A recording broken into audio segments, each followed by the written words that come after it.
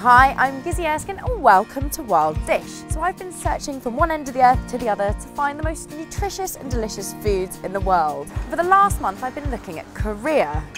Tonight I'm going to be trying a very famous dish called Bibimbap at a restaurant called Cah Chi. Now Bibimbap is probably the most famous of the Korean dishes, and I'm here with Chef Peter Park, who's going to be teaching me all about it. Hey Peter, how are you? How are you? Yeah, I'm fine, yeah, great. So Bibimbap. Bibimbap is basically a bunch of ingredients on rice, and it's a kind of Korean comfort food, easy to make, very healthy. It's very healthy. Now this is different to the Bibimbap I've seen, so why is your rice like this? Yeah, this is actually, instead of a normal white rice, we've included a black rice, as you can see here. Oh wow. And it's much more healthy than normal white rice we eat.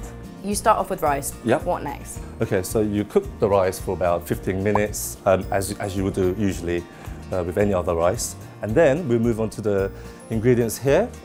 Mainly it will be 6 different types of vegetable. We've got a green bean sprout, and we've got a spinach, carrots, and muli, a radish, and shiitake mushrooms, and cucumber. Excellent. And the beef. Yeah. So it's a bit like bulgogi? Yes, exactly. It's very, very similar to bulgogi, but it's in different cuts. Yes. Much thicker, I think. So we've done bulgogi, and if you want to see how to make that, then you just click up here. So how do you prepare everything? Right, mainly it's pretty much simple. It's more of boiling the vegetable and lightly seasoning it. The other ingredient that we'll be pan frying will be shiitake mushroom, and carrots, and the beef. Once you've got your ingredients blanched and lightly fried, it's probably about time to start building the dish. Yeah, okay, thank you. So we put this in here, sesame oil into a bowl. Yeah, just a touch. Yeah, the sesame oil in Korea is so much better than anywhere else in the rest of the world. It's way more toasty. With some sesame oil into the pot.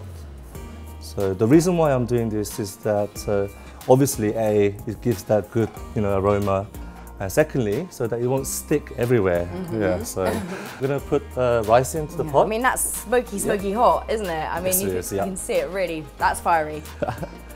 I love cooking like this. It's exciting. Okay. So can you see that sizzle sound? It's like you just gotta listen to it. See, I just want to point something out that you probably take for granted, but what you've done is you've piled it up in the middle, and I'm presuming it's so you can plop each of the ingredients around the edge. Exactly, definitely, yes. I mean, usually the amateurs, they make mistake of flattening the rice, but obviously you need to put the vegetable I do that, I'm going to be honest, I've done that. So, before putting the vegetable on top of the rice, I'm going to put the egg. It's slightly cooked egg white. That's some skills right there, getting that on. We try to get the egg yolk bang in the middle. Yeah. Okay, and then now the vegetable. Okay, thank you. Okay, so we've got a spinach. Yep, spinach. So the key point of this is that try to place the vegetable in contrasting colours next to each other. And now we're going to go for the carrot. Okay. Something quite therapeutic about plating a plate up with some chopsticks. You should really try it. Sounds like a quite bizarre thing to do, but it really does. It makes everything a bit easier and neater. Once the shiitake mushroom is placed, we're going to have a cucumber next to it. Finally, we've got a muli for the vegetable. Well, I feel like we're making a work of art here. Okay. And I'm presuming this guy next. Yes, okay, finally. I personally like to put a lot of meat, but it's all up to your... But you know what, you say a lot of meat, but in comparison to your classic English portion of meat, this is a much healthier portion. Yes. And in Korea, you just love to value your ingredients, and meat it's expensive and it's scarce, and people should treat it in a better way, you know. And I love that you treat your food like this. So I'm just going to grab a little black sesame seed.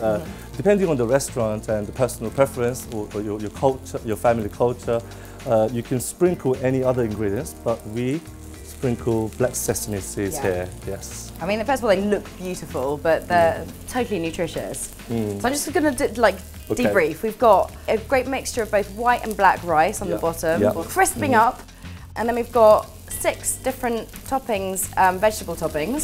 So we've got our spinach, our bean shoots, our carrots, shiitake mushrooms, cucumber, muli, and then the beef, and then your egg. Yes. I mean, everything on there is super healthy. Yes, I'm not going to be using my hands. Yeah, that would be crazy. Okay. Traditionally, we eat this with gochujang, which is a Korean chili paste, which is the the paste you need for every Korean chili paste. As you know, the amount of chili paste you put on is down to you.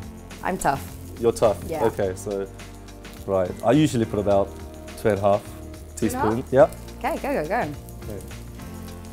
Okay, I'm just going to mix it. A lot of people nowadays, they mix it with chopsticks because it's easier, but the spoon is the way. Yes. So you can rub all the paste with the vegetable and the rice. Yeah. And this is like, I mean, it now becomes a fried rice, doesn't it? Really healthy fried rice. Yes, yeah. Okay, so that's now all mixed. Go away, my go. Okay, this is going to be really hot in both of the ways, isn't it? It's going to be, look, steaming. You know when you get that crunchy rice bit? Oh, yeah. That's the best part. Oh, you like the button crispy rice, yeah. From a British person's point of view, it's very familiar. It tastes like a classic fried rice, but with a bit more body to it because it's got the gochujang, which is really spicy. But then you've got everything else that you know and feels very familiar. It's just got loads of veg, loads of meat. Very, very balanced. Yeah. Totally harmonious, which is what you were saying you wanted from it. If you've never tried Korean food before, this is definitely the dish you should start with. And as you said, you can just add as much or as little gochujang as you want. Peter, thank you so much. That is so delicious. A brilliant insight into Korea's probably most famous dish, particularly here in the UK. Now, we want you guys to be cooking this, and if you do, please put a comment in the box below. Let us know how you get on. If you want to subscribe, click here. Now, for all the other Korean recipes and other recipes, you just click here. Otherwise, we'll see you again soon. Thank you very much. See you later. Bye. Bye.